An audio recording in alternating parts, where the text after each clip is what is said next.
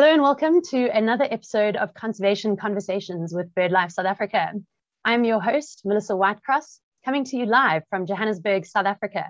And joining me tonight are two of my outstanding co-hosts for our first ever team effort in hosting a Conservation Conversations webinar. A big welcome to Christina Hagen, all the way from a chilly Cape Town, and Andrew de Block from an equally chilly Wakkerstroom. Thanks so much for joining us tonight. Tonight, we're doing something a little bit different with the compilation of a highlights reel from this year's virtual African Birdfair. A brilliant idea by Christina, and we certainly hope all of you will enjoy tonight's show. Each of us has picked our top moments across the fair, and we'll be sharing snippets and discussions around these over the next hour or so. But before we play tonight's webinar, please remember that you can communicate with us using the Zoom chat room. And any questions that you may have as we go along can be posted in the Q&A chat box. If you happen to be watching us on Facebook Live, you can use the comment feed for your comments and questions. And we'll get to these at the end of the webinar. We're active on all social media channels, so please use the hashtag Conservation Conversations to get in touch with us.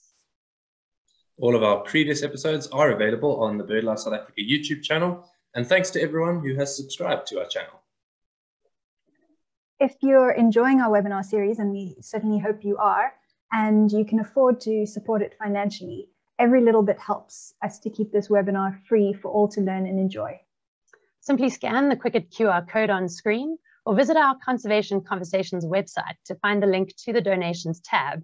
A big thank you to every single one of you who has managed to donate to us so far this year. And now a pretty incredible announcement. There are no tickets left for our jackpot birding raffle. They are all sold out. So a huge thank you to all of you who supported this important fundraiser. And we will be announcing the winner of this really exciting raffle just later this year. And now our Conservation League donor competition is ending tonight. So you still have a few hours to show your commitment to conservation by signing up and standing a chance of winning a 4-night stay for two at Zamanga Private Game Reserve in northern KwaZulu-Natal, and that's valued at 40,000 Rand. So for more information, please email membership@birdlife.org.za, and we'll announce the winner of that prize next week. We also have an exciting announcement about the popular South Africa Listers Club. Our much awaited milestone pin badges are now available through our online store. Build up your South African flag as you progress through your list milestones with our proudly South African colored pin badges. Reaching a milestone in your birding journey is an achievement worth celebrating. Join BirdLife South Africa in celebrating birds and birding by joining the Listers Club through our website and collect your special milestone badges as you go. Each badge is on sale for just 75 Rand and can be purchased at shop.birdlife.org.za. Talking about proudly South African birding, you can join BirdLife South Africa and Eco Training for Birding Big Day in the exclusive Makuleke area of the Northern Kruger National Park in November. November is arguably the best time of year, in fact, to be birding this magical destination. You can expect twice daily game drives and/or walks with expert bird and wildlife guides. And you can expect to see specials like racket-tailed rollers, 3-banded courses, Pell's fishing owl, honest chat, and many more, all at all-inclusive rates that will never be seen again. Make sure not to miss out on the limited spaces available and book through Wesley Abrams at projects@ecotraining.co.za. Now, South Africa's grasslands are home to 24 threatened and endemic bird species. However, only 2% of this habitat is formally protected and is under constant threat from alteration and destruction due to, among other things, urbanization, intensive agricultural development, and of course, mining. The proposed Upper Wilge protected environment lies on the eastern escarpment between the towns of Van Rieenen, Harrismith, and Verkekerskop in the Free State, and bordering on the well-known Ingula Nature Reserve. Securing the site as a protected area through biodiversity stewardship efforts of BirdLife South Africa, the Department of Economic and Small Business Development, Tourism and Environmental Affairs of the Free State Provincial Government, the Ngula Partnership and the Endangered Wildlife Trust is a vital component to securing species survival and ecological provisioning, including all-important water sources. Additionally, this work can provide potential public benefits through socio-economic development related to environmental improvement projects and ecotourism. The 60-day public participation period is ending today, ladies and gentlemen. Please help us to conserve the grasslands and the wetlands by signing our online support form on the BirdLife South Africa website. Now, on to the main event. We held our virtual African Bird Fair at the end of July, and it was a fantastic event. But if I had one criticism, it is that there was too much to watch. So in case people didn't get to everything, we wanted to give our Conservation Conversations audience a taste of what happened at the Bird Fair. So Melissa, Andrew, and I chose some of our favorite clips from the many speakers, and we pre-recorded and stitched these together with some of our commentary about why we chose them. So we hope that you are entertained and inspired. Great, thanks so much, both of you. We're going to kick off with our exciting presentation, and we'll be back for questions at the end. Enjoy, everybody. Good evening, everybody.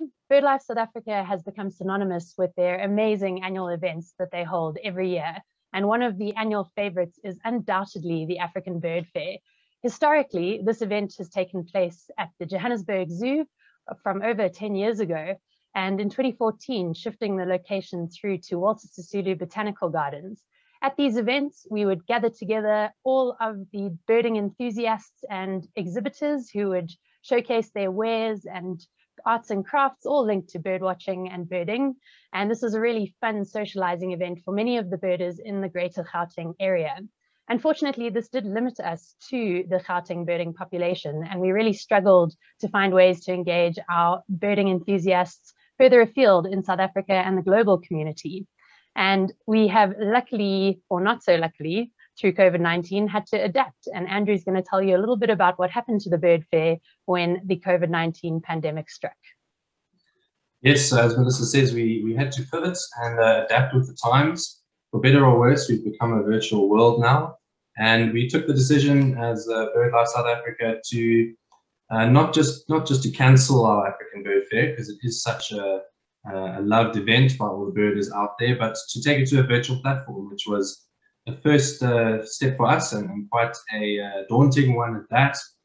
We had not very much time to plan the 2020 virtual African Bird Fair, which is the first ever virtual bird fair in Africa as a whole.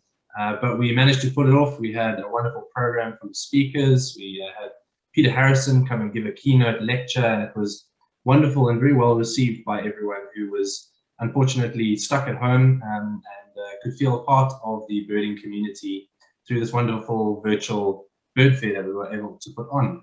And as kind of Melissa intimated, we were able to spread our reach from well beyond the borders of Gauteng, across South Africa, into Africa, and even the world. So in some senses of it, the virtual African Bird Fair in 2020 was the first truly African bird fair, in that people from all over Africa could participate in the bird fair actively as participants, as speakers, as exhibitors, etc. So going to a virtual platform was, as I said, a daunting prospect, but something that I think we carried off quite well. We managed to include some of the usual facets of bird fairs, as well as a few exciting new virtual ones. And then rolling around 2021, unfortunately, we were still in the grips of national lockdown and a pandemic globally, and we decided to reprise the virtual African Bird Fair and held the second ever virtual African Bird Fair on the 30th and 31st of July 2021. This was a day and a half event rather than a 2-day event. The 2020 fair was a 1-day event. It was so packed with programming and all sorts of activities that people actually asked for more time to enjoy it. So 2021, we had a 2-day event and really enjoyed, again, all the wonderful speakers, all the wonderful interaction, and all the wonderful different facets that, yeah. Okay. So even though we went virtual, we tried to have some of the same events and activities as you would expect at the physical bird fair. So we had an auction with a whole bunch of different lots on offer that was very popular. And we also had virtual exhibition stands where birding optics companies and tour companies could have a stand where people could interact with them through the virtual platform.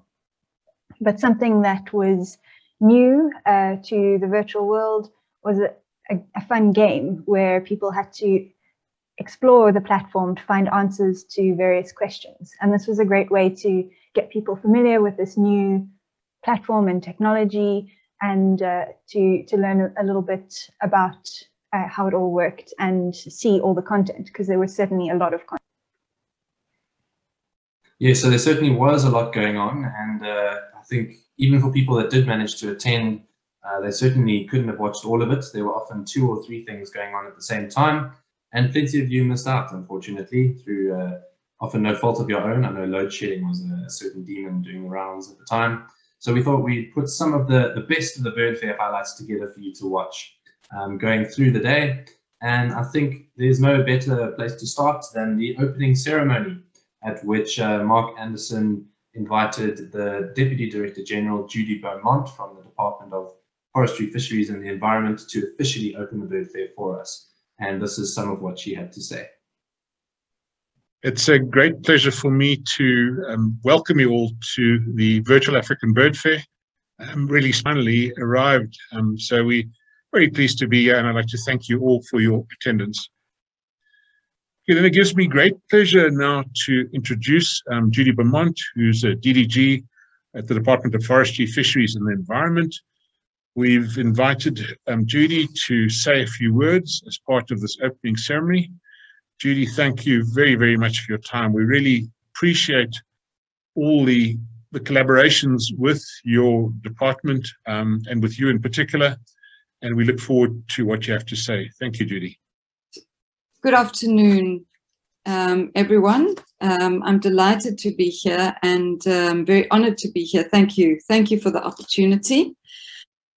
It is my great pleasure to attend the opening ceremony of BirdLife South Africa's virtual African Bird Fair. And I'd like to commend BirdLife South Africa for convening their second virtual bird fair. The pandemic has presented extreme challenges to all South Africans, including to conservation non-government organizations. And it is therefore impressive to see that BirdLife South Africa has adapted to the current circumstances. In South Africa, it is encouraging to see the growth in birding, with people of all races and ages taking up this important pursuit. Birding is a hobby that is accessible to everyone. This is especially true in our country, where birds can be accessed in our cities and towns, which still have many green areas within them. With a little effort of traveling to our rural and wild areas, birds are really accessible, and is often a gateway to a greater appreciation of the environment and of conservation. BirdLife South Africa and the Department of Forestry, Fisheries and the Environment have an excellent working relationship, and this includes the important Mouse-Free Marion project, efforts to conserve the embattled African penguin, the development of renewable energy guidelines and the training and support of departmental officials, the sterling efforts to reduce seabird bycatch in South Africa's fisheries, and also assistance with our country's efforts to implement our obligations to various international conventions, including Ramsar, the Convention on Biodiversity, and the World Heritage Convention.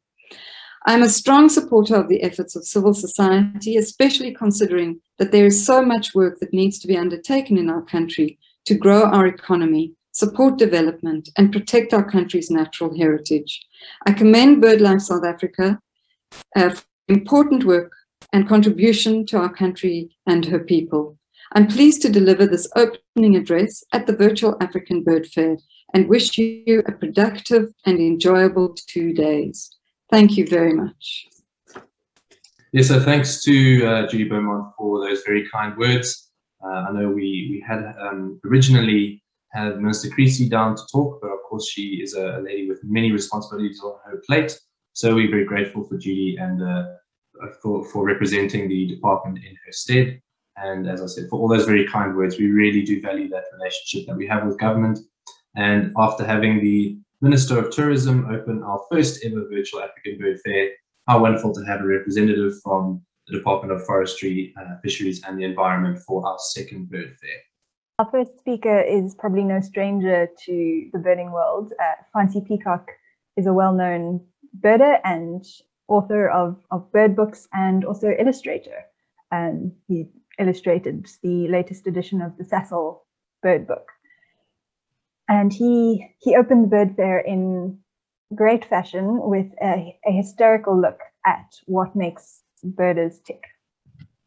So another skill that birders excel at is letting other birders know where a particular bird is. And as such, we can describe completely inanimate objects like rocks and trees and bushes and mountains with the precision of a German engineer. And of course, the rarer the bird is, the greater the pressure to get all the other birders onto it. So this is the point where there's an instant distinction between a birder and a non-birder through sort of vocal and behavioral characters. Okay, so a non-birder would almost invariably point frantically, which invariably causes the bird to flush, which is to say to fly away, not to finish up in the loose. Or they can say one of the worst possible things: it's there, or it's right there, or it's out in the open. And then of course, oh, it's gone. It just flew. Rather, a good birding mate would dive deep into those long hours in preschool where they learned shapes and colors. And a typical scenario would go something like this. Do you see the green tree? Which green tree? The jade green or the emerald green? No, the green trapezoid one, the teal green one. Okay, so you go up with the main trunk, then you take the second big fork to the left. Then it splits again, and there are some lichens that look like octagons. Have you got it? No. Is it the diagonal fork or the more horizontal fork? So some of the best descriptions that I've heard, and these are verbatim true quotes, were, it's by the rock that looks like a triangular square. So what on earth is a triangular square? Okay. The second one is it's by the cow with a map of Madagascar on its side. So all birders are obsessive and they have almost autistic fondness for making lists, and we've perfected it to a science. Okay, so for the uninitiated, I'll start with the very basics. Okay, you write down a list of birds that you saw. You can then subdivide that list in various ways. So let's start with geography. Okay, so you could say your world list, your Southern African list, your South Africa list, your provincial list, your garden list. And then the garden list you can even divide into birds that you see in the garden and birds that you see from the garden, right? Okay. You can also apply a time period to your listing. So a typical one would be the trip list, of which the inverse is the target list, okay? You could have a year list, a day list, or the big boy, your life list. And by the way, birders, we don't die, we just finish our life lists. There are also various record types that you can attribute to your list. The first question, and one that causes a lot of psychological turmoil in birders, is whether something is tickable or not. Tickable, how is that even a word? And what does it mean? Forget relationships and true love and making a difference in the world. Lifers are what makes life worth living, but only if they're tickable. Okay, so birds that are not tickable would be things that have escaped from captivity, or species that are pending taxonomic splits or lumps, and have not yet been accepted by some committee of bird nerds. Okay, so if they are split, then you get what is called an armchair tick, which sort of implies that when birders are not out birding, they're sitting in armchairs. But if all these lists are not quite enough to satisfy your OCD, many people also create their own lists, and really your imagination is the only limit. Birds that I've seen from the bathroom window, birds that I've seen while driving to work, birds that I've seen on TV, birds that my cats have caught. birds that I've seen while traveling at more than 100 kilometers an hour, which is how I will die, by the way, one day. And birds that I've dreamed about. This one is mine. In fact, last night I added a go-away bird, although in retrospect that might have been my wife just commenting on my snoring. At one stage I got my actuary brother, actuary, not actually, I'm pretty sure he is my brother, to do a little calculation for me. So by factoring in the average lifespan of a birder on all the various lists I keep, he came up with a total of 4,371 lists in your lifetime. And of course this necessitates an additional list, which is the list of lists. And incidentally, that's what LOL stands for, right? If you ever in an important situation we have to concentrate, say you're on a first date or in a court hearing or something like that, my advice is always choose a seat that's not facing a window, right? Or like when you're sitting down for a job interview. Yes, I believe I'm the perfect candidate for the job. My biggest weakness? Probably that I work too hard, whereas you're actually thinking that your biggest weakness is terns, or maybe non-breeding weavers. I would describe myself as detail-orientated, meticulous, a good observer. Hobbies? Nothing too serious. I do kind of like making lists. Where do I see myself in 5 years? Well, probably raptor, raptor, raptor! So if you're thinking that all of this sounds a bit ridiculous and freakish, there's hope for you yet. But if it sounds pretty normal to you, then I have some bad news. You will never lead a normal life. You will be a bird brain, just like me, just like all the other people signed in and listening today. And you will be until the day in which you finish your life list. Thank you.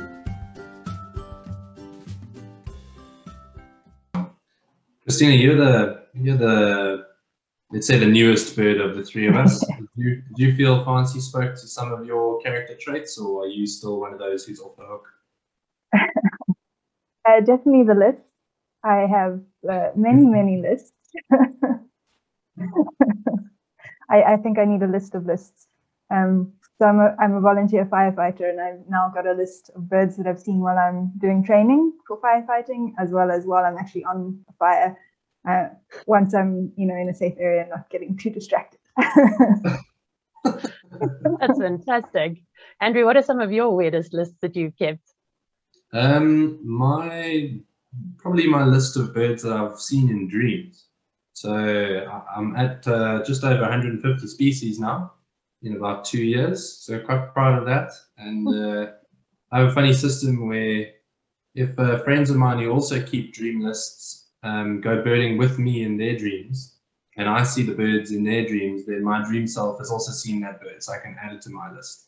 So it's very complicated, but gets you excited before you go to bed for what you might dream about.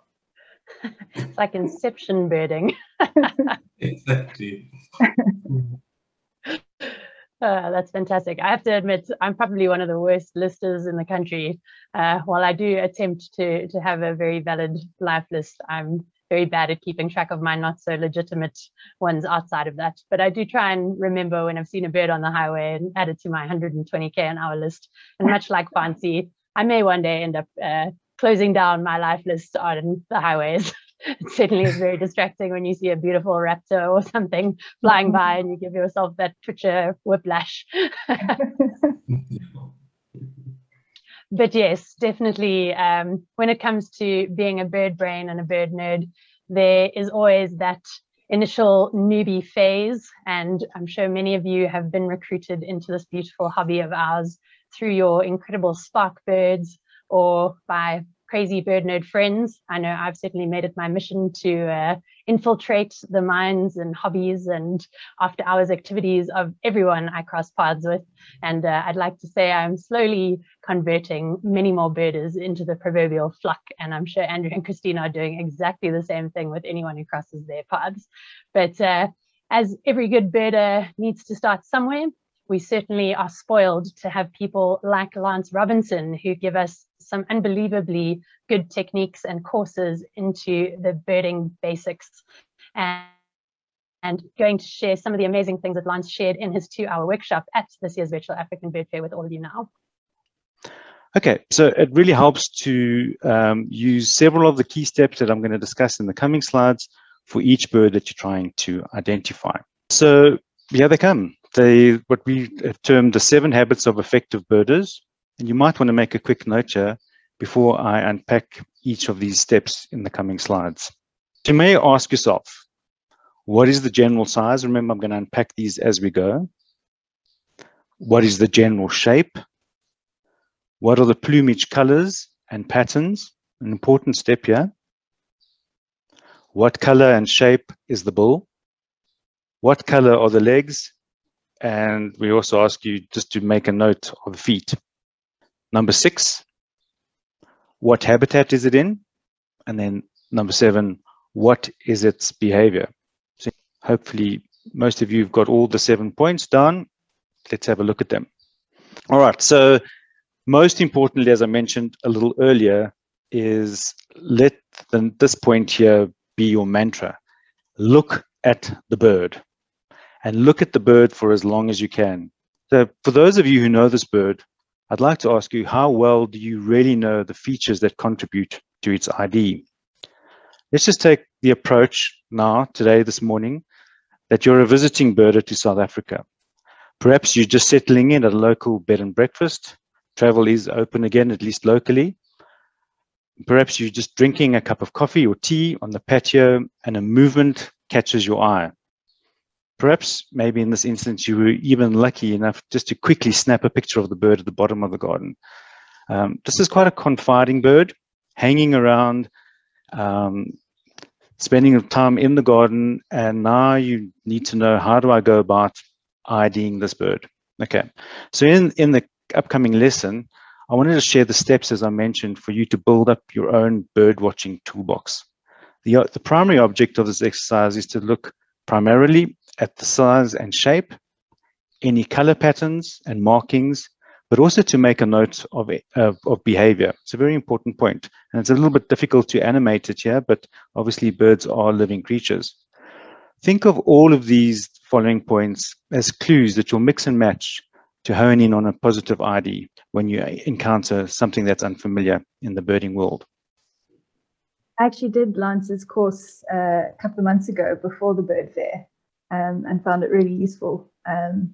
And I think the big takeaway for me was actually look at the bird. It sounds silly. I mean, what else are you doing when you're bird watching? But just to actually take the time and really look at the bird properly before diving into your bird book or your app. I found, especially as someone who doesn't, is still getting to know the birds a lot, knowing what features to actually look at to distinguish the species is important. Absolutely, and I feel like it's almost that natural progression. Once you're sort of comfortable with those automatic features that make a bird whatever species it is that we're looking at, you can then start delving a bit deeper. How do you tell males and females apart? Is it a juvenile? What are the sort of more advanced features? You almost level up in your birding once you've got those basic features down.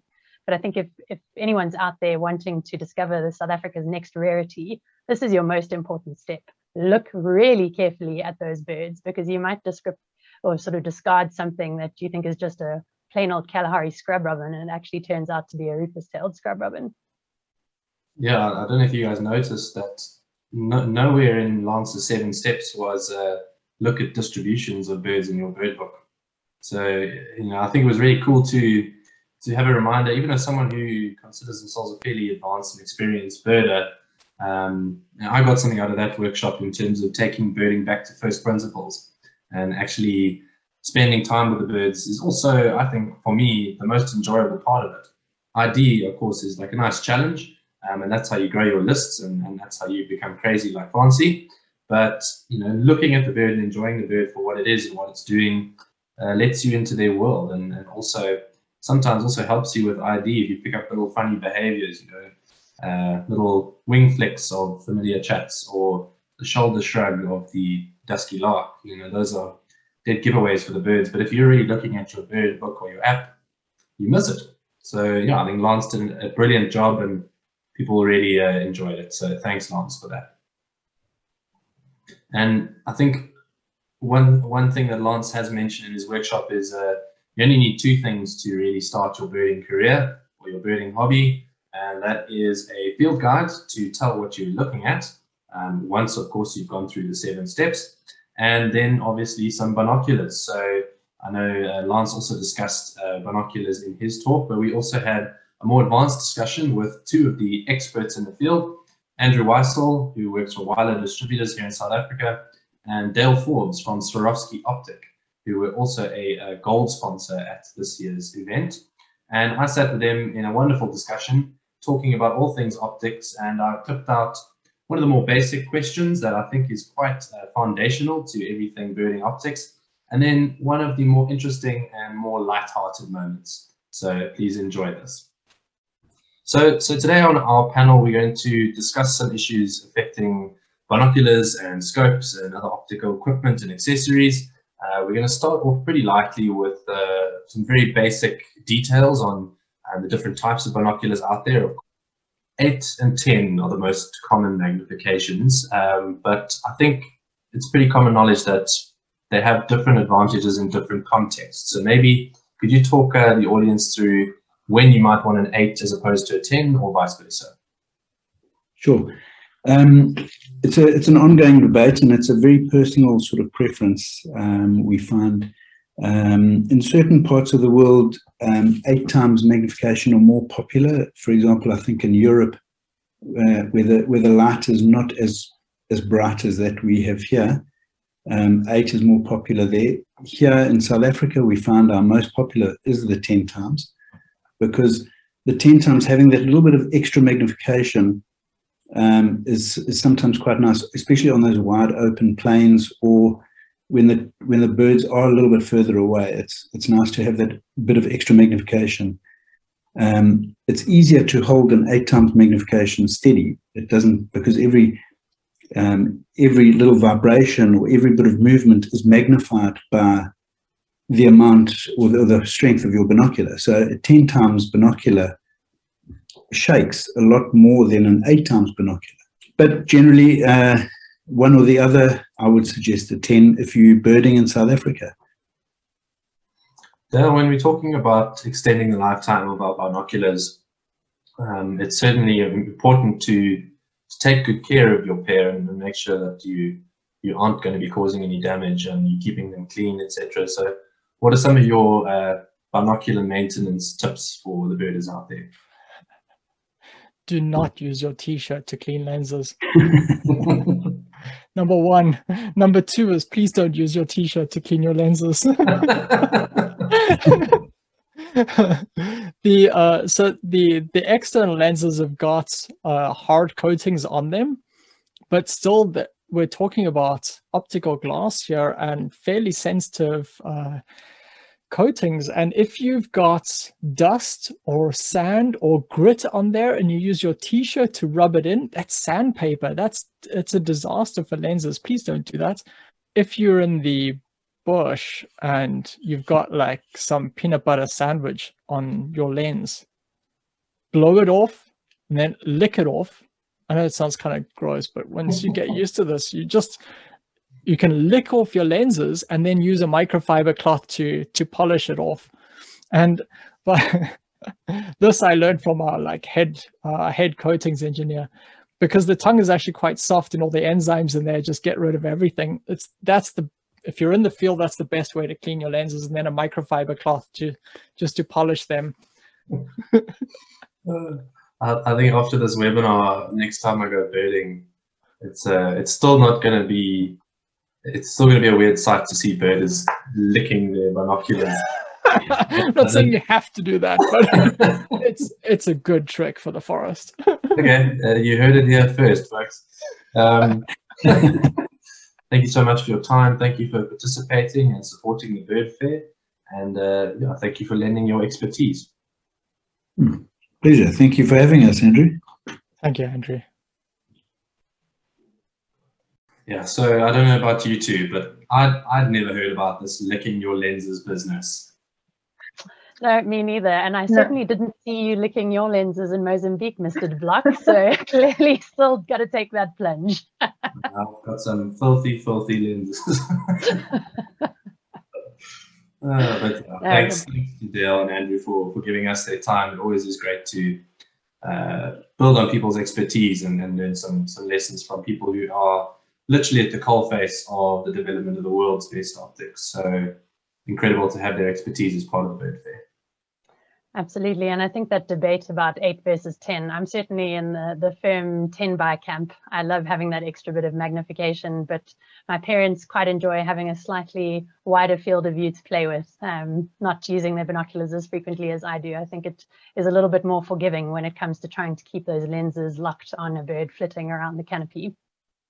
But I think there can often be this barrier for people who sort of think being a birder requires you to have the most expensive camera gear, the most expensive binoculars, the latest, greatest, biggest scopes you can get your hands on. And I think there's definitely this perception that birding can be quite a luxurious hobby.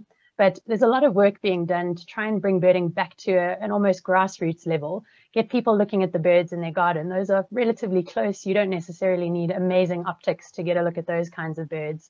And I certainly think, Christina, your next speaker is someone who's doing just that and bringing bird watching into everyday life.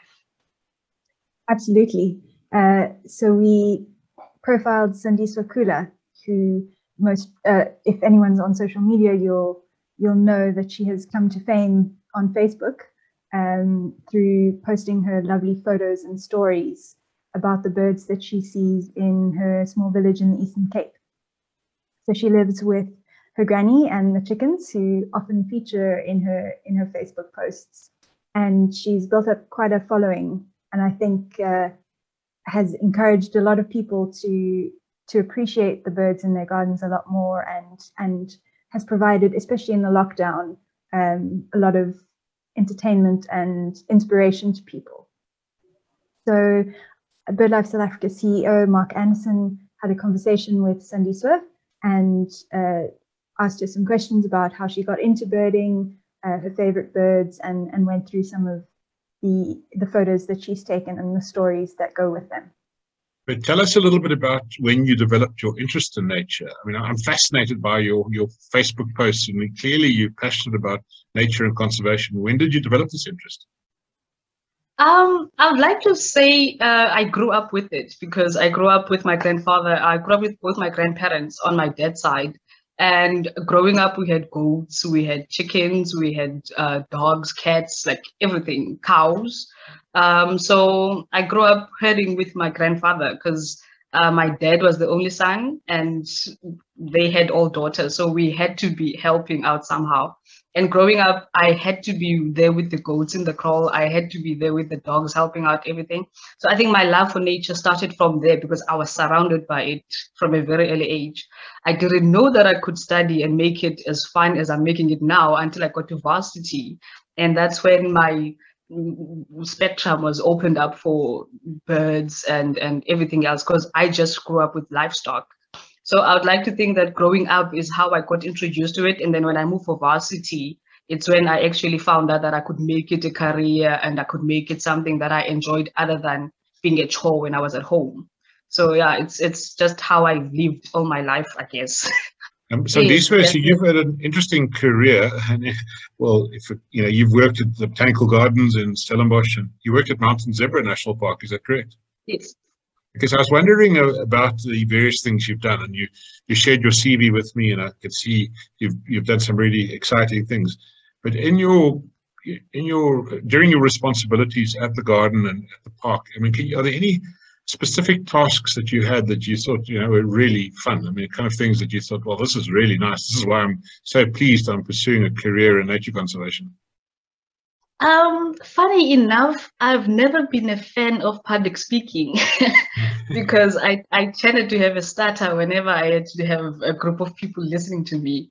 But when I was at the garden and we had to do environmental education for school children, and because I was one of the few people who could be used on ad hoc basis on a lot of things. I ended up being part of the EE programs, and watching those kids learn about everything that we take for granted because we work there was the best part for me. Because now you just give them a talk and they're like, oh yeah. And then, because if you do that to adults, they usually were like, okay, thank you, moving on to the next thing. But children have questions that sometimes you won't even understand that they know about. And for me, getting to watch them light up, and I'm quite sure they felt the same way I felt when I was learning about ecology and everything when I was at varsity. And I'm happy every time they learn something at a tender age, because I didn't get that growing up. I only learned about it when I got to varsity. So I think that was my main thing, where in the beginning I was like, maybe not, I'm gonna start her. But when you watch those kids sponge up everything that you teach them, it's the best feeling ever. And I think that's one of the main things that I miss about working outside of here. It's the education part of small kids learning outside home. So I think I miss that the most. I mean, what a wonderful lady, and what a great role model as well. We talk about opening up the birding community to new demographics, especially in this country, people of color and women. And here we have such an amazing lady sharing her experiences. But you know, my favorite thing about Sandiswa is I think her heart is in just the right place. She watches the birds, and I mean, sure, she enjoys a new lifer and all of that, but you know, she really paid attention to Lance, and she watches the birds and sees what they're doing and sees how they interact with the environment, and she just loves the birds for what they are. It doesn't matter if it's a Cape White-eye in her garden or some exciting new woodpecker that she's seen. She loves them all, and she incorporates them into her daily life, which I just think is so great.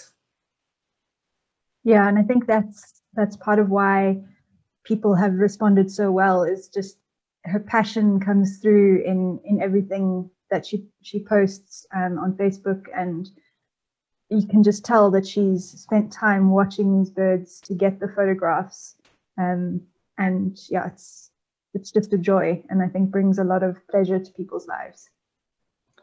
Absolutely. I think that raw passion is something that's so infectious when you meet birders. I mean, we're crazy about birds. That's not an inaccurate description of any of us. We absolutely love them. And I think Sandiswa is just such a pure joy when she interacts and talks about birds. And I think it's really done a lot to showcase birding as a hobby to a whole range of new people who maybe hadn't encountered it before. And she really is a champion of birds and birding, and all power to her. I hope her following keeps growing on social media, and that we continue to work with her to keep championing, bringing more birders into the flock from all over South Africa. Yeah. I think in terms of spreading the gospel of birding, there's one particular name from the fair that comes to mind, Melissa, David Lindo. Absolutely. What a man. And Christina's going to introduce him shortly, but I have to just say one of my absolute favorite moments of David Lindo, and I'm not sure if we've got it in the next clip, Christina will let us know in a moment, but he talks about encountering these young gentlemen sitting on top of his car, being in a park, and he'd gone out birding in one of his home patches and came back to his car, and here were these sort of young riffraff teenagers sitting on his car kind of saying, yo man, what are you doing? And he saw this as an opportunity. Instead of being annoyed and saying, get off of my car, he said, all right, let's go into these guys' corner and sort of talk to them about birding on their terms. He handed one of them a pair of binoculars and said, you see those swifts up there? I want you to see if any of you can try and keep up with any of those swifts and keep them in your binocular vision for more than 10 seconds, and turned it into this whole cool kind of video game approach to birding. And these boys were absolutely hooked on this activity. And I think that is just such an incredible mechanism that someone like David Lindo is bringing to birding and getting more and more people into birds in urban areas. So Christina, over to you to introduce what you've got prepared for us. Yeah, so for those who aren't familiar with David Lindo, he is a British birder. He's the urban birder. He's a broadcaster and presenter and tour leader. And he's been birding from, I think he was before he could walk, and is a naturalist, really. So he gave one of our keynote presentations, and he shared stories about how he got into birding as a young boy. He didn't have any influential role models, but he still developed this passion for birds. And then he, in his presentation, he took the audience through 4 of his favorite urban patches in London, in Spain, Taiwan, and Serbia. After his presentation, he had a conversation with our CEO, Mark Anderson, and BirdLife South Africa board member, Haliboy Modi Sapoti. So David, your notion of the urban birder is quite contrarian. Now from that, how would you advise us in South Africa, with urbanization being quite the prevalent concept, to get into birding in the urban area, particularly in South Africa? I think it's all about, I mean, South Africa, you know, is a fantastic country for nature. But people, not only in South Africa, but in the world, have it in their heads that you can only see nature outside of an urban area. And I think a lot of people don't get to go outside of an urban area because they live in wherever they live.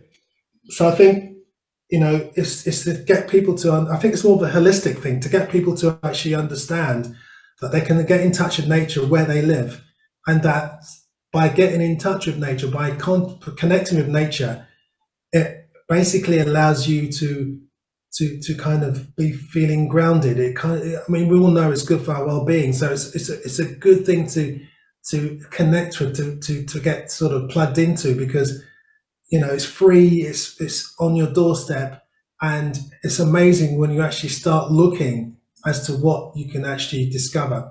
Now, I talk about this subject around the world, and I think now that I got my, I mean, I'm not giving it a plug for, you know, deliberately, but now that I'm trying to develop a community, the Urban Birder World membership, I think that community will grow into a situation where people can see it as a resource to find out, you know, how do I go about this, or to think about maybe I can set up something based on what's happened in New York. You know, you can set up walks or use the template that we have to get people involved. So for me, it's a movement. And when I first kind of started talking about urban birding, which was again 16 years ago, my first hurdle was to overcome this whole thing about there's no birds in the city. So what I tried to do was to sell it to the media as a lifestyle choice. Do this like yoga or meditation and stuff like that, you know, sell it as that. And when you sell it that way, it doesn't have that connotation it used to have, where, you know, you think of, oh, bird watching, that sounds boring. You know, you make it, you reinvent it, and you make it feel very kind of contemporary, and this is something you need to get involved with. And I've noticed over the years how people who had no interest previously are now saying, oh, actually, I like watching birds now and again, especially during lockdown, you know, during this pandemic, people have connected quite well with nature, because it's no longer seen as being the pastime of the few. You know, anyone can do it, and it makes you feel great. So to me, it's a win-win situation. And take care. Don't forget, keep looking up.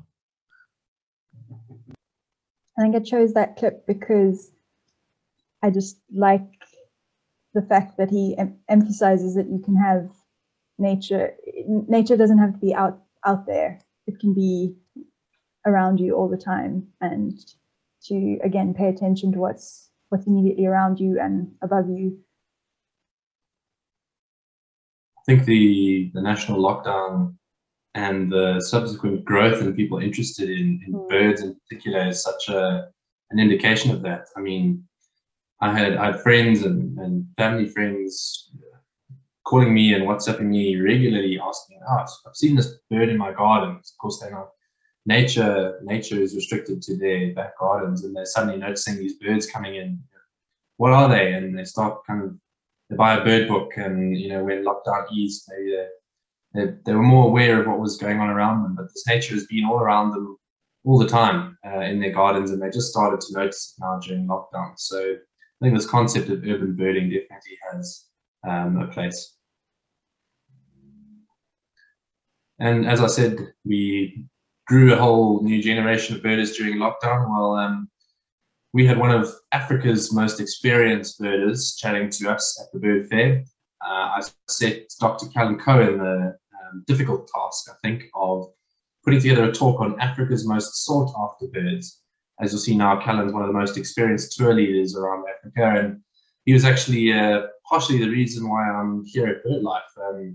I had an opportunity when I was a student to work part-time as a bird guide for Callan. So that's kind of set me up to take over this AV tourism project. So I'm grateful to Callan for the role that he's played in my birding career and my extended career outside of that. And he gave a really great presentation on some really tantalizing species. So I've clipped out his introduction and also his account on African pitter, which I think is arguably one of South Africa's most sought after birds, if not the most sought after bird. I've been leading bird watching tours through Birding Africa for the last 24 years, traveling all around Africa, from South Africa to East Africa, Ethiopia, across to West Africa. And it's something that I do think about quite a lot, like what are Africa's most sought after birds? What birds do people want to see? And what birds capture my own imagination? And I've realized it's actually quite a hard question to answer. We've got about 2,800 species of birds in Africa. A lot of really spectacular birds, a lot of birds that are only found in Africa that people do want to see.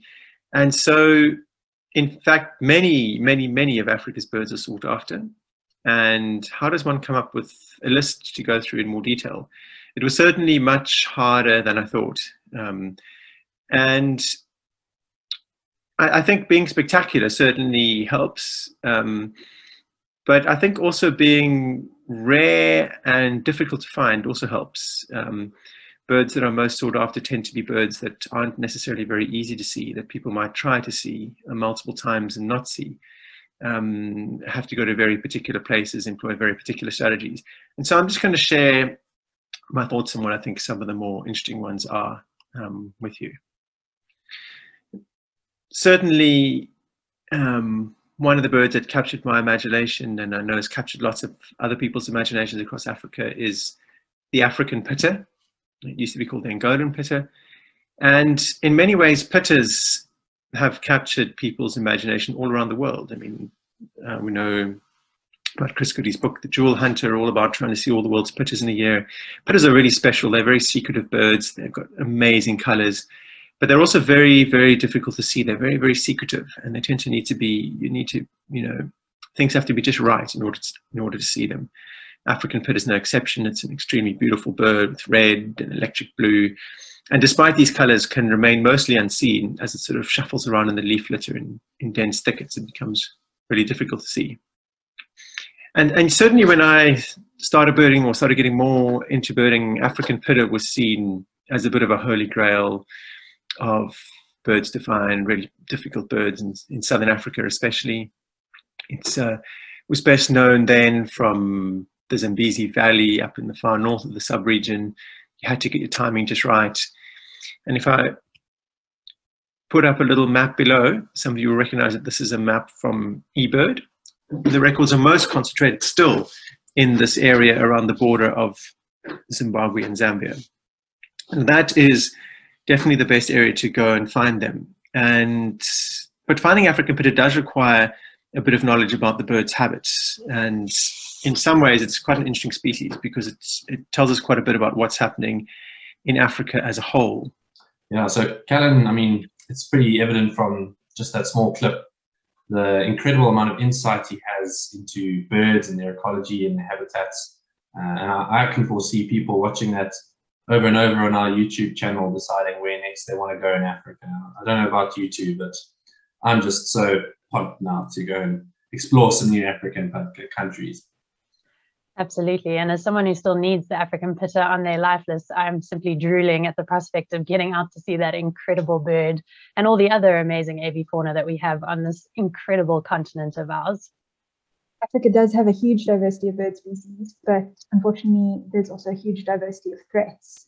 And many African species are threatened with extinction. Dr. Hazel Thompson is the Global Director for Partnership, Capacity and Community at BirdLife International, and he has over 40 years of experience in conservation in Africa.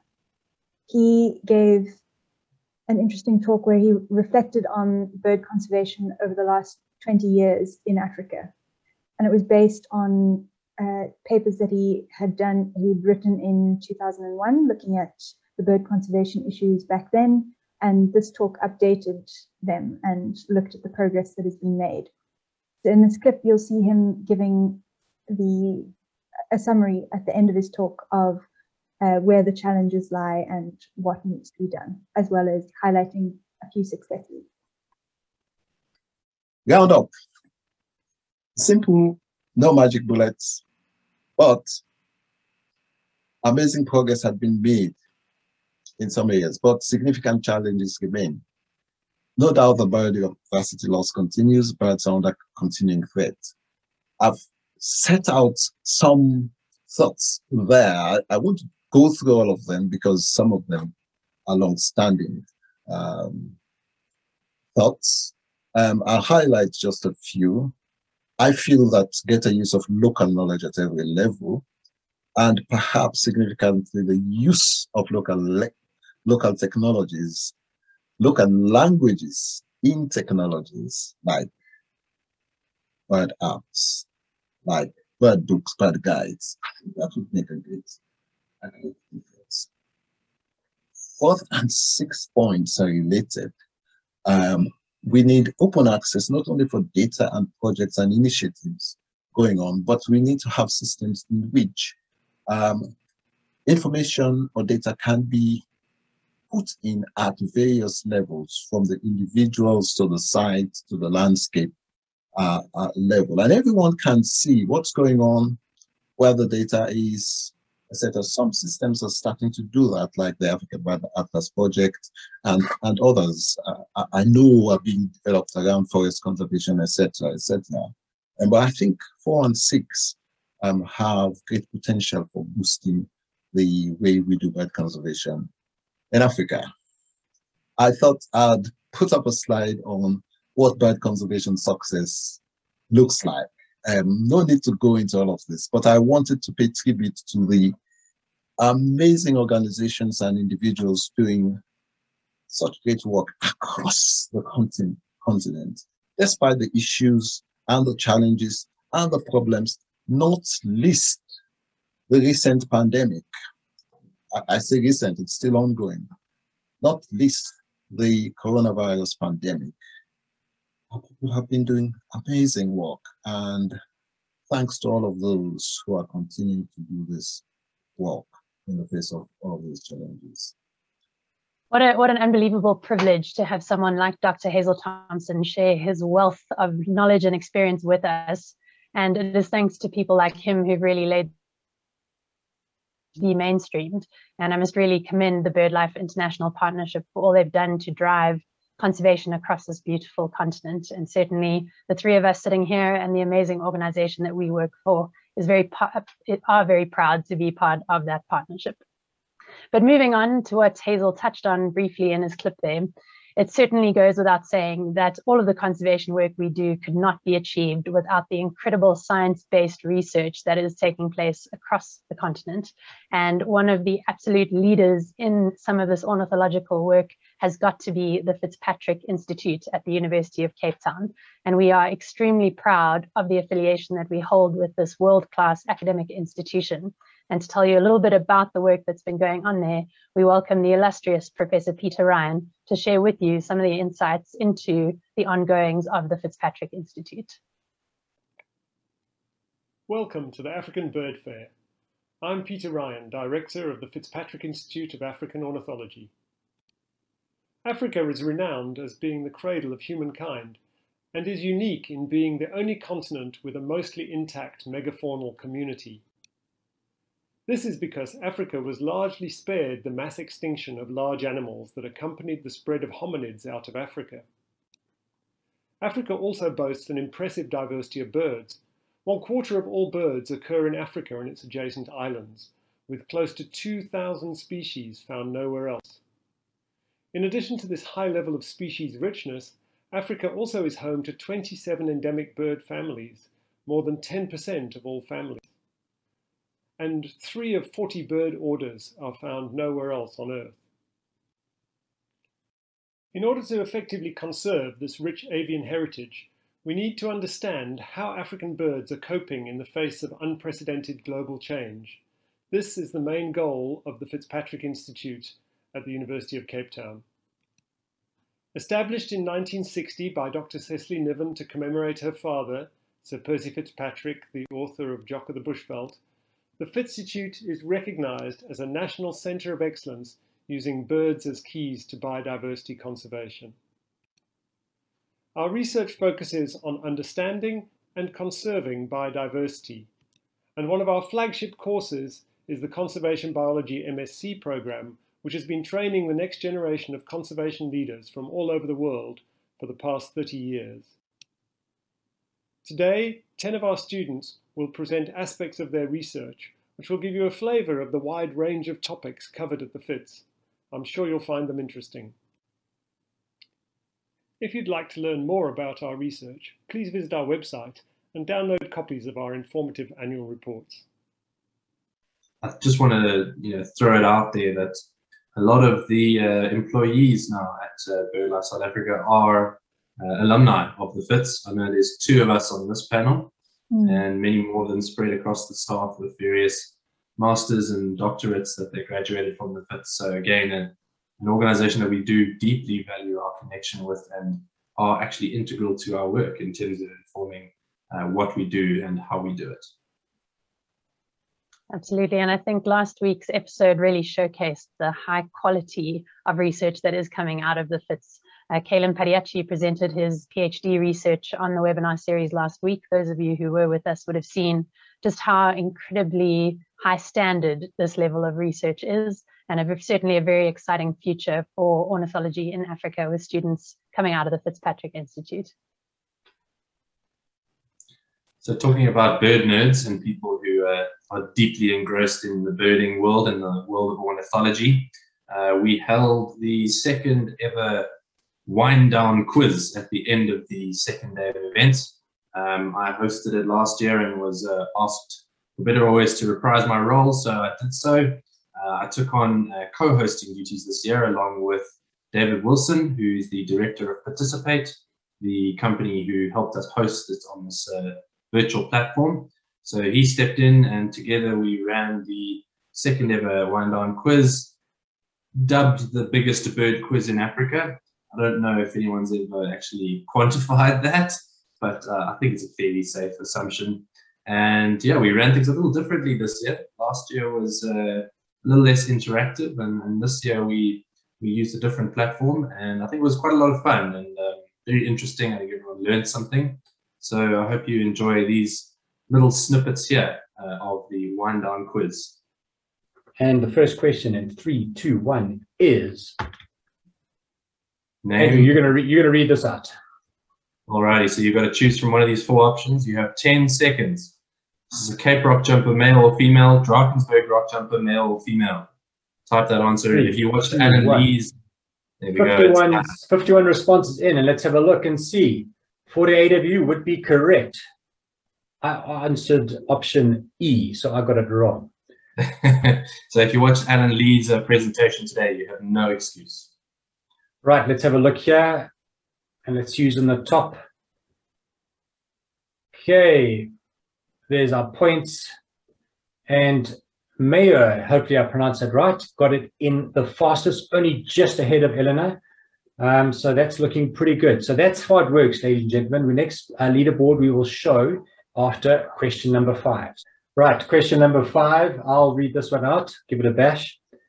Fastest fingers first, fingers on the buttons. Let's go. Name this bird. Well, that's not a pterodactyl either. Looks like it's swimming in the sea potentially. Black-browed albatross, shy albatross, wandering albatross, or a waved albatross. So it's possibly an albatross. 51 answers in, and the correct answer is a shy albatross. All right, 51 answers in, and let's have a look at the leaderboard and see who was up first. It was Mayo, then followed by Elena, if I remember correctly. Wow, so Mayo, you have maintained your lead. Congratulations. Only just though, only a couple of split seconds in it. Joel, welcome to the leaderboard there, and Cameron, number 13 is. What is the name of the bird in Snoopy? Wow. So all the millennials and baby boomers should know this. Your Gen Ys, Gen X, the Gen Xers should also know this. There was a very popular cult-like movement, an event in the US with a similar name, or the same name as this bird. Oh, you're giving it away now, David. Come on. It still doesn't help. Still doesn't help the youngsters. I'm not sure how many youngsters we have on this call. Oh, Tweety. Close, but no cigar. Woodstock is the right answer. Hopefully quite a few of you got that right. And it is. What is the national bird of Mauritius? This is a multiple choice, so choose carefully. Is it the Mauritius white-eye, which is depicted here? And am I bluffing you or double bluffing you by putting it as a picture? Who knows? Is it the pink pigeon, the Mauritius kestrel, or the dodo? I have one of these on my desk, not a real dodo, but a glass one. There we go. Most people fell for my scheme of putting the Mauritius white-eye as the picture. It was in fact the dodo. It's their national bird. So let's just have a look and see.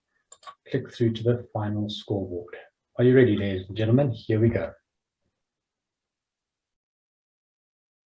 Well done to Mayor with 22,383 points.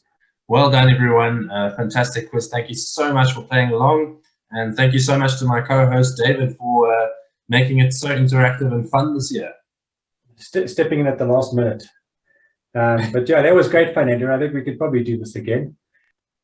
Yeah, I thought that was a lot of fun. And of course, segueing out of the fifth session, Mayor being the UCT student and very well acquainted with the fits, I think he had maybe an unfair advantage, but sterling performance there, and well done to Mayor for winning this year's bragging rights. Yeah, it was very, very fun. The time limits made it quite stressful. Absolutely, and trying to click the right image at the right time as quickly as you could often led to some really nasty mistakes and points lost. So I think there were a few expletives hurled at computer screens. I certainly, for one, was occasionally missing points for silly finger errors, but it was a hell of a lot of fun. And Andrew, I think you and David have set the benchmark for future bird quizzes. That was absolutely such a blast, and well done to you and David for putting together such a fun event in literally, I think, 2 hours preceding to that live event. So well done to both of you. Yeah, well, credit to David there. He's the brains behind all the interactive stuff. So I just set the questions and did the nerdy stuff. David made it all happen. So thanks to David and his team, not only for the quiz, but really hosting such a wonderful platform and making the whole virtual experience possible. Yes, absolutely. All credit to the Participate team. What an unbelievably slick and technologically incredible platform we had to use at this year's Virtual African Bird Fair. And as the wind down quiz wrapped up the Virtual African Bird Fair, we are now going to wrap up our highlights reel with what is probably one of the top speakers we were privileged enough to have at this year's Virtual African Bird Fair. And I have to say, it was such an honor and a privilege to be on a panel with two of my personal conservation heroes. Martin Harper is the Regional Director for Europe and Central Asia at BirdLife International, and he was assisting me to give an interview to Chris Packham, who is one of the top global broadcasters when it comes to natural history through the BBC platform, showcasing shows like Spring Watch, Autumn Watch, and Winter Watch. And he's undoubtedly been dubbed the next David Attenborough, and he certainly did not disappoint in this interview. I've just snipped out the final sentiments, which I asked Martin and Chris to provide during this incredible discussion that we had, talking all things birding in Africa, conservation at a global scale, everyday birdwatching activities. And I have to just say, these last two sentiments from both of these gentlemen were undoubtedly two of my favorite comments that they made throughout our interview. And hopefully we can find a way to share Chris and Martin's interview with all of you who weren't able to watch at the Bird Fair. We'll try and figure out a way to do that. But I hope that you'll enjoy these closing sentiments from these gentlemen as we wrap up our Virtual African Bird Fair highlights. Just to say, this is the most important decade ever. It's meant to be the UN decade of ecological restoration. We're going to get a global deal on nature, a global deal on climate change, hopefully. But in the end, Chris's message is about all of us basically stepping up to do play our part is the most important thing. But it's this decade, guys. Come on, roll up the sleeves. Yeah, I think Martin's hit the nail on the head. This is the point where we determine our future on this planet, and the way that impacts on the rest of the planet. All of those millions, perhaps even billions of species that are out there. We could fail, and life is tenacious, and something else will happen, and it will be biologically interesting, and we won't be here to see it. But what does that say about us as a species? One of the most intelligent, adaptable, resourceful, animals, the most intelligent, adaptable, and resourceful species that's ever lived on this planet. If we fail, frankly, how grotesquely embarrassing that would be. I don't want to fail. I want us all to come together and succeed, for the very simple reason that we can. So let's just get on with it. Yeah, Melissa, firstly, I think you did a fantastic job interviewing Chris along with Martin. Well done.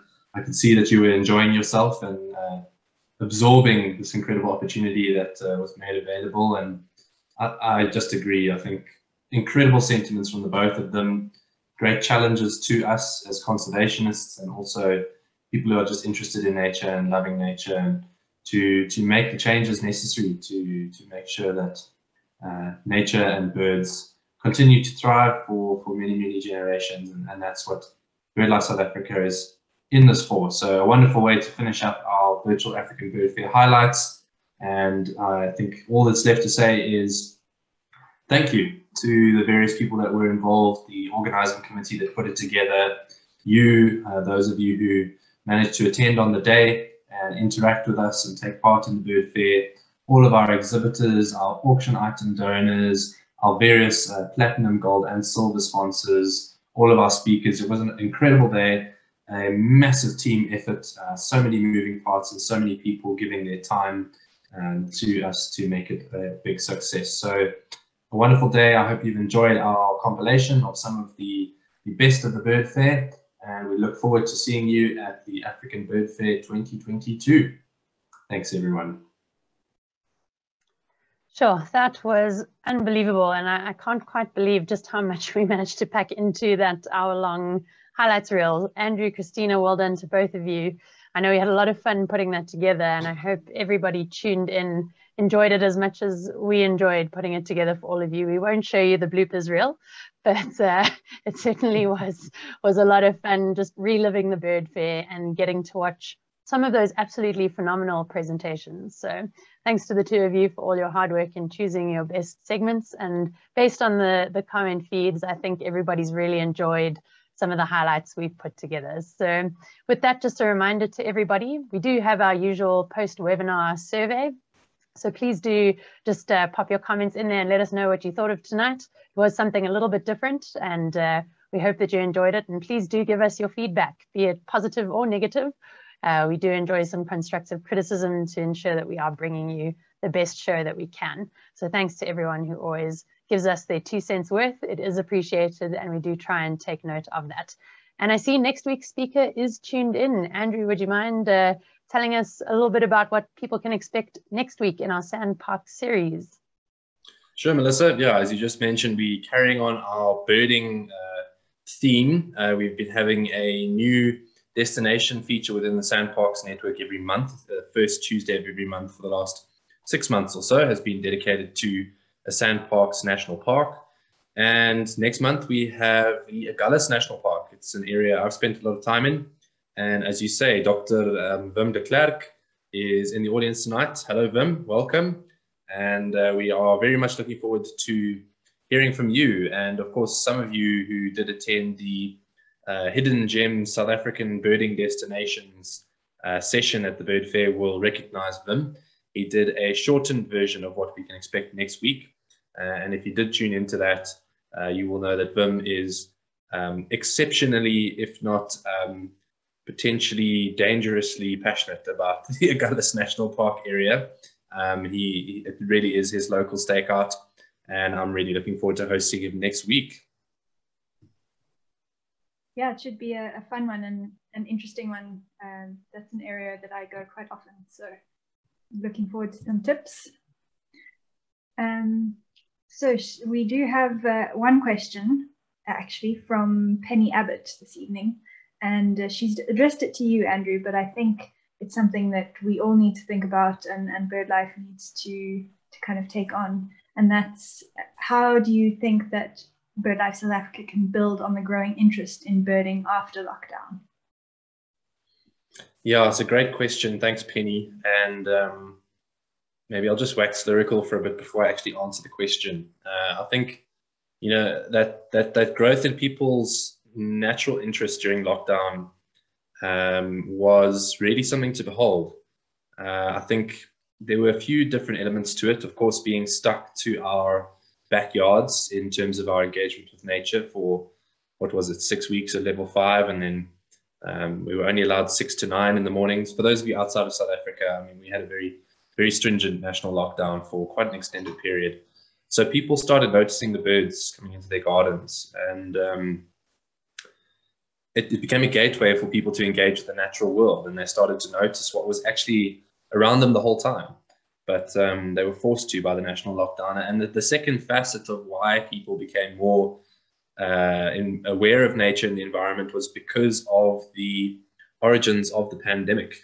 Unless you believe that it was created in a lab, the overall kind of consensus is that this was a zoonotic disease, and it's created this new awareness about how animals and humans interact in our environments, and how diseases can come out of situations where things are taken too far to the extreme, and things are not taken care of, and nature is not taken care of. So, you know, people are more aware of nature, and particularly birds, because of the reasons I've already said. And it is something that we need to harness. And I'm going to throw it slightly back to Penny. Penny is the chair of the BirdLife Nkwazi Club, as I believe. And I think our 41 affiliated bird clubs across the country have the unique position of being representatives in the communities and having fingers in the communities, and having influence, and picking up on that new appreciation of nature and awareness of the environment around people, and getting your name out there, that there are like-minded communities around, and encouraging people to join those is a great idea. So I think the bird clubs have a big role to play in that. BirdLife is, I see it more as an umbrella kind of effect over the whole thing. But of course, with the establishment of the Listers Club, South Africa Listers Club in February 2020, we were trying to encourage exactly this.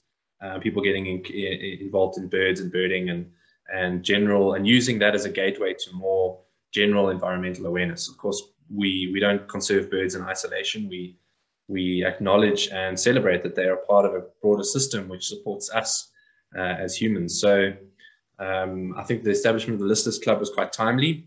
And I think now that we've got our milestone pin badges out, I really hope a lot of you will get involved and enjoy the challenge and the whole growth factor of going up through your milestones. And hopefully with the launch of our new AV Tourism Hub, which I'm not going to give away too much on now, but we are taking everything online and updating everything. And we're going to have an incredible interactive tool for AV tourists locally and foreign visiting, hopefully by the end of the year or early next year. So hopefully that also inspires people to go out and explore and makes information available for people, which enables the growth of birding and harnessing, as you say, Penny, to actually answer your question, the growth in the interest in birds and birding in South Africa. So there's a long-winded answer for you.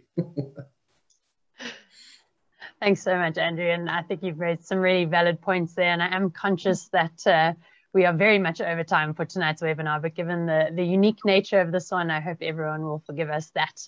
And I think with that, Ted, I do see your question about Liesbeek Park. You can pop me an email and I'll email you an answer to that. But just in the interest of time tonight, I think we need to wrap things up. I'll let the closing slides play for a couple of minutes while we play out the beautiful tunes by Herman Bergman. But Andrew, Christina, thank you. And I'm going to give you each a gap just to say your closing sentiments before we wrap up for this evening. Andrew, go for it. Yeah, I just wanted to say, Melissa, that a couple of people have been asking about watching these presentations in full. And they are now live on our YouTube channel. So if you look up BirdLife South Africa on YouTube, and you look at our YouTube channel, all of those public talks or the non-paid talks will be available there. Those include most of the presentations we showed tonight. There were a few paid presentations, so we had 3 workshops and 2 keynotes. Of course, we don't want to release those publicly if people have paid for them. That's not really fair on the people that paid to listen to the talks. So everything that wasn't paid to listen to is available on YouTube. And thanks to both of you for a very fun evening and a fun process putting all that together. Christina, any closing sentiments? Not much, just to say thank you to everyone for listening, and people that we did forget to thank in our video were the actual speakers who presented such amazing talks and allowed the Bird Fair to be the great success that it was. So yes, thank you very much to all of them, and of course the committee who put it all together. And thanks to the audience for listening, and please join us next week. Absolutely. Thank you both. Thanks everyone who was involved in the Bird Fair, sponsors, exhibitors, speakers, all the BirdLife team. Well done. I think tonight really just highlights what a fun event it was, and we look forward to virtual or not so virtual Bird Fair 2022. Watch this space. We'll let you know what's happening as soon as we've made a decision. But thanks so much for joining us tonight, everyone. It's been another great Conservation Conversations episode, and you can catch it on YouTube if you missed anything or want to rewatch anything from tomorrow. And with that, keep your eyes on the skies, keep enjoying those birds, and we'll be back with you same time, same place next week, Tuesday at 7 o'clock. Good night, everybody, and keep safe.